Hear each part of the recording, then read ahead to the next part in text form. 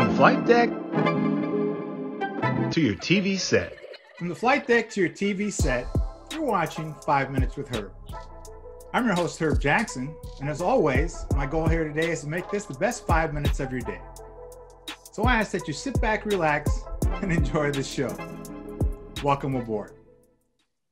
Today's guest is a self-proclaimed blue-collar working actor. Born and raised in New York City, my guy has carved out quite a career for himself. Basically over 100, acting credits. Some of the more memorable or some of my favorite shows I've seen him in are Law and Order SVU, The Plot Against America, Billions, The Deuce, Bosch, Damages. Also, he killed it as Maury Levy in my favorite show, The Wire. He's also worked in theater, being one of the original traveling members of the Mel Brooks production, The Producers. And through that and other experiences, he wrote the book Letters from Backstage. So without further ado, let's welcome aboard my man, Micheal Kostroff. Being born and raised in New York City is such an advantage. And I see that so many actors that I've watched on TV and movies were born there. Can you give us a little background about New York and how that works? Well, absolutely. I mean, obviously, it's a cultural center, so there's exposure to a lot of the arts, but it's more than that. It's the melting pot of New York.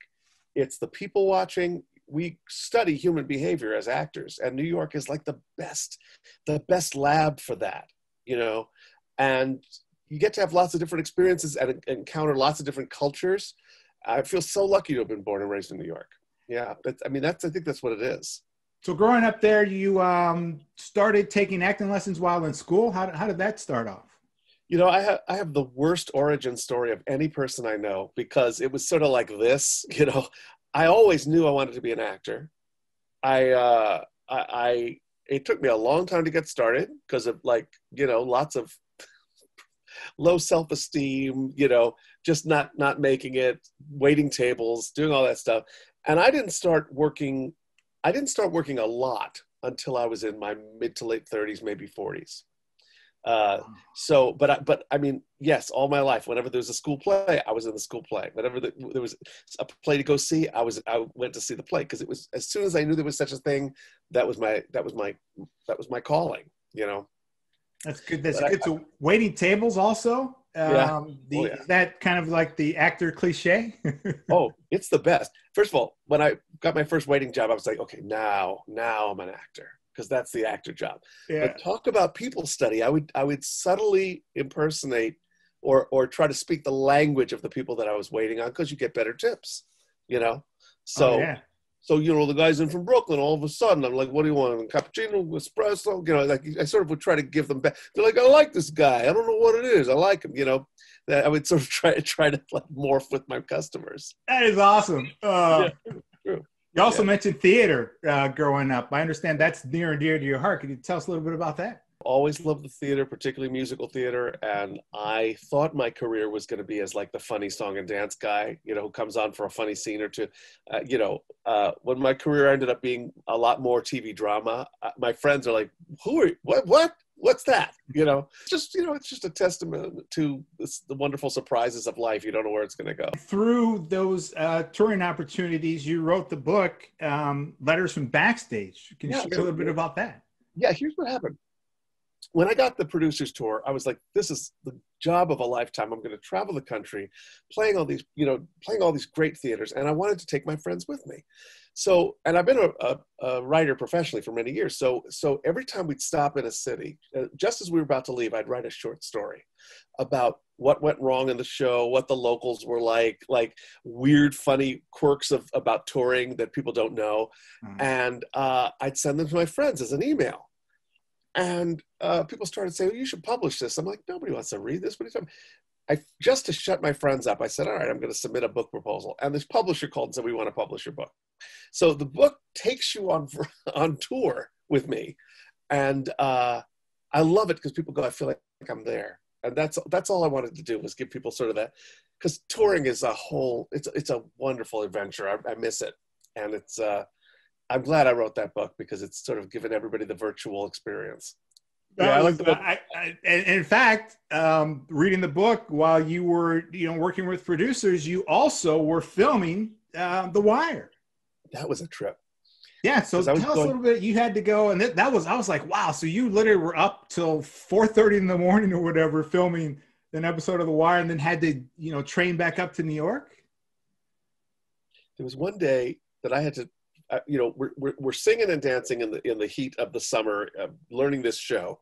Long rehearsal days, our bodies are sore, people are getting sick, and I had to take a train to Baltimore after rehearsal. Got there about 9 p.m. just to pick up the phone and go, "This is he. All right, Michael's wrapped, off to the hotel." I had to take a 3-hour train ride to do that. But as I said in the book, you can't complain. Oh, yeah. The producers and The Wire. I think one of the funniest things, though, was making the adjustment. Because during the day, I'm doing wacky, crazy comedy and yelling and screaming and changing characters and changing outfits.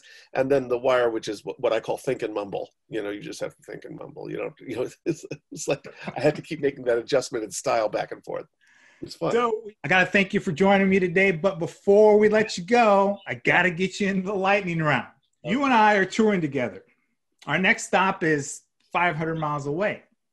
What are we going to do? Are we going to fly or are we going to rent a car and drive? I think we're going to rent a car and drive. I like seeing the scenery go by and getting from here to there. And you get tired of all those planes. I hear you. So I'm going to give you a little LA speak. No offense. I shouldn't say that because you're a pilot. Oh, sorry. No offense taken whatsoever. Hey, I'm going to give you some LA speak right now. Oh, good. I'll meet you at 7. What time can you expect me to arrive? There's no telling. You might get there by 7:45, or you might find something else to do and forget to tell me. And then next time I run into you, you'll say, "Hey, we got to get together." That's LA speak. Exactly. Okay, I'm going to give you 2. There's only 2 places you can reside the remainder of your life. Oh, geez. Is it going to be in Beacon Hill or Nob Hill? I think it's Nob Hill. That's San Francisco, right? Yes. Nob Hill. That was really cool. Yeah, it seemed like you really enjoyed that area with the. Well, Boston and San Francisco were the big reveals for me because I hadn't been the great towns, both of them. But I think I'm going to go Nob Hill. Nob Hill it is. So hey, man, I just got jammed up. I got to go to court. I need an attorney.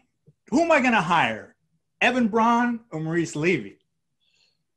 I think you're going to hire Evan Braun because, unless you're on drug charges, Maury's not your guy. Maury just pretty much handles drug dealers. Okay. Evan Braun handles any horrible criminal, like the guys who put their mom in a freezer and kept her in the attic. Yeah, that's the kind of people I defend. Thank goodness for people like him, right? Great questions. Okay, last one. I hate to end on a negative, but what is more annoying? You're in the middle of a show and someone's phone rings and they start talking on it, or you walk into a hotel room and it's lit with fluorescent lights. Oh, it's the person talking on the phone during the theater or talking or anything. Shut up, turn off your phones and watch the show. I hear you, my man. You did your research, man. You really did. Thank you, sir. Thank you, sir. I try. It was a great pleasure. I'm so glad. Thank you for joining me today. Folks, that's another edition of 5 Minutes with Herb. Thanks for watching. On behalf of my guest, Micheal Kostroff, a.k.a. Maurice Levy, thanks for watching, and we'll catch you on the next one.